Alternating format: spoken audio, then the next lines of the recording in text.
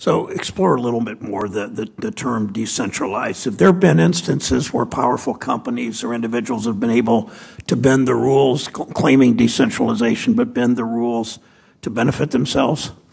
So we see miners in systems like Ethereum and Bitcoin, the ones that use the proof of work consensus mechanism, being able to exploit their positions. So there are very large mining pools. And what is significant about miners is that they have a power that has not been very well understood.